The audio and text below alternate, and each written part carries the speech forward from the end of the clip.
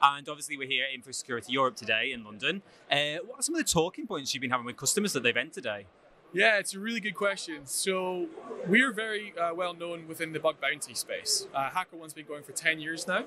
But actually, what a lot of organizations are struggling with is to manage vulnerabilities throughout their software development lifecycle, or that pipeline. So, conversations we're having today is, what are people doing earlier in that stage? What are they doing for code review? What are they doing in pen testing? So we've been having a lot of conversations to try and see where we can help organizations wherever they need that help.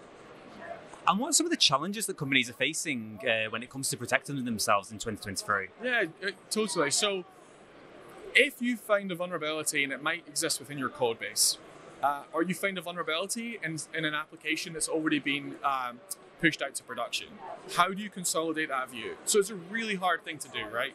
So what we're trying to do is allow customers to see all of these vulnerabilities wherever they lie throughout the life cycle and give them that consolidated view. That sounds great. And one of the hot topics we've been hearing quite a lot about the event today is AI. How is AI impacting cybersecurity? That's a great question. So firstly, there's loads of hype in that area. There's a lot of exciting development. But when it comes to ethical hacking, we see AI as a tool to enable our hackers. And that's exactly what it is. We should hopefully see an increase in efficiency with our ethical hackers and our red teamers to be able to help organizations. So I certainly see that trend as a really positive thing, but it's also about helping organizations understand what does that mean for them. Separating the hype from the reality. Yeah, that's a really good point. And obviously, when it comes to AI, like any new technology, there is the risk of it getting into the wrong hands. Are you seeing any of that happening already? So I think when it comes to, certainly right now, ChatGPT is all over the news. And ChatGPT is an LLM, so it's a large language model, and it's great at producing text.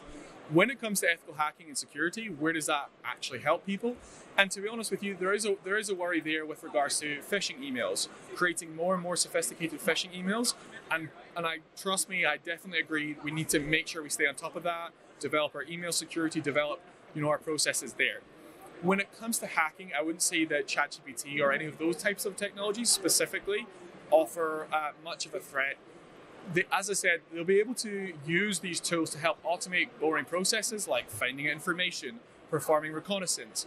But certainly, I don't think what we're seeing specifically with that type of AI is a worry to displace our hackers, or something that our organizations that we work with should be worried about.